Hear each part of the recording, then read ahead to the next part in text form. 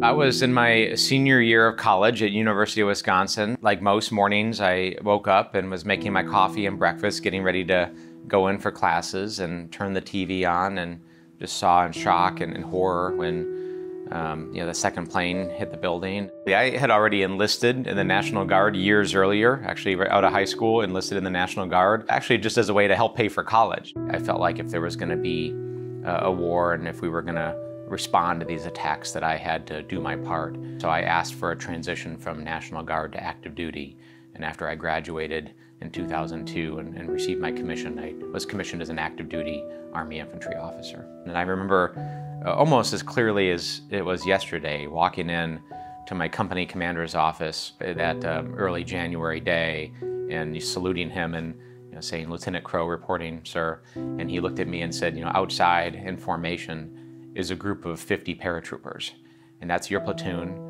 We're going to war in a couple of months. Get ready and train them well. And that was what I now refer to as a bucket of cold water moment. It felt like somebody had poured a bucket of cold water over my head as the gravity of the situation really sunk in, and he wasn't wrong. Just a few months later, I found myself sitting in a sand dune in Saudi Arabia with my platoon, getting ready for the invasion of Iraq.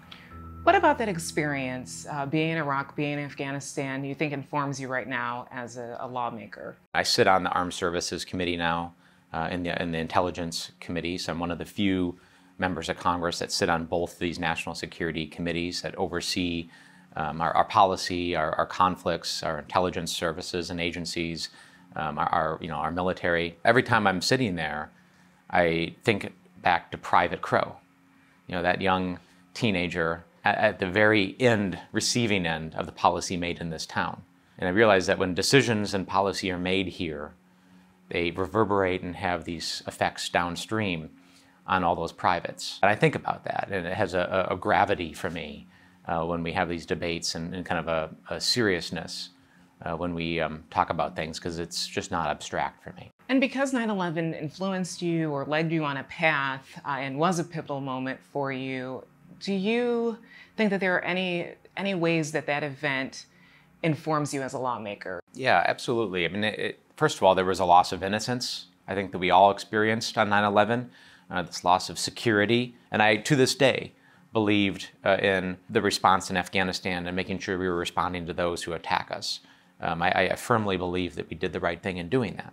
But then after we addressed that threat, how did we allow this to go on and on? So that's one of the reasons why I've been one of the voices pushing for Congress to retake that power, to end these authorizations and these blank checks that allow these wars to go on in perpetuity.